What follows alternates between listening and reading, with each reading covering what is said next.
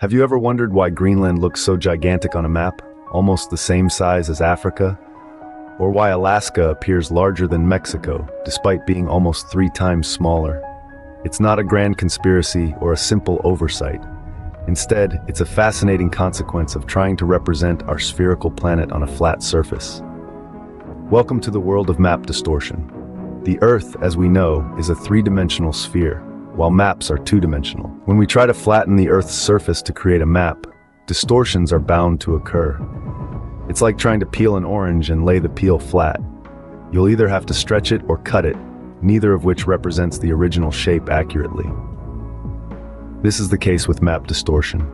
The most infamous example of this is the Mercator map, named after its creator, the 16th century Flemish cartographer Gerardus Mercator. The Mercator map is a cylindrical projection, a method that involves wrapping a cylinder around the globe and projecting the Earth's surface onto it. This map was designed primarily for navigation, as it maintains accurate directional information. This was incredibly useful for sailors charting their course across the high seas, but it came at a cost. The Mercator map distorts the size of objects as the latitude increases from the equator to the poles, where the scale becomes infinite. Thus, land masses like Greenland and Antarctica appear much larger than they actually are. For instance, Africa is actually 14 times larger than Greenland, contrary to what the Mercator map might lead you to believe. Moreover, the Mercator map has been criticized for its Eurocentric bias. It positions Europe in the center and significantly enlarges the northern hemisphere, making developed countries seem larger than many developing countries in the southern hemisphere. In this picture, you can see the true size of map.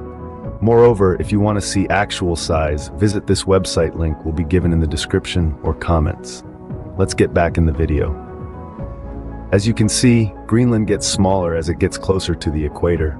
It expands again as I move away from the equator. In conclusion, while the Mercator map has played a vital role in navigation, it's important to remember that it's not an accurate representation of size and scale.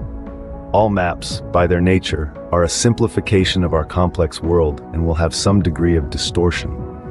So next time you look at a map, remember that it's not just a picture, but a representation that carries the marks of its own creation.